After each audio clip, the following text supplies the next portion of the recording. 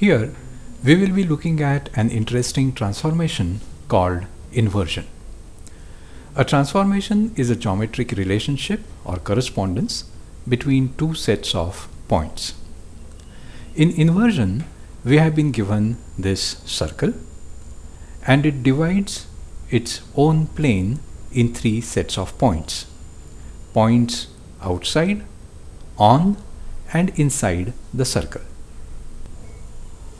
Then inversion gives us a way of finding the inverse of any arbitrary point P using the following construction. We join the point P to the center of the circle O, and on that ray OP we find a point T such that the product of the distances OP and OT is equal to the square of the radius of the circle.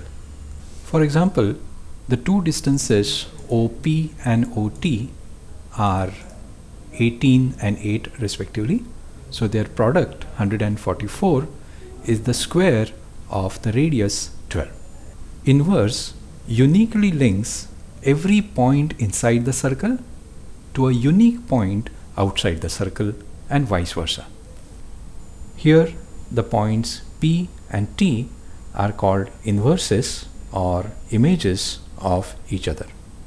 Of course, we did not restrict ourselves in transforming just single points, but we can also invert curves, say a path followed by point P to a path followed by its image point T. So let us give this point P a circular path, and we will observe what kind of path is followed by point T. So as P moves along a circle, T also moves along a circle. And another thing to notice is when P is outside, T is inside, and vice versa. Now let us see what is the effect of changing the distance between these two circles. So I'm going to change their center distance to say 25. So they come a little closer. And now when we move point P, T also traces a circle, but a little bigger one. And if we continue that trend, so if we change this to say 22, then we will be getting a circle which is still bigger.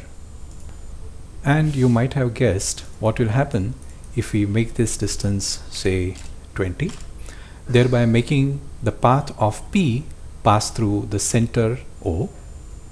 Then the distance OP will become 0, and to keep the product of distances finite, OT will have to become infinite.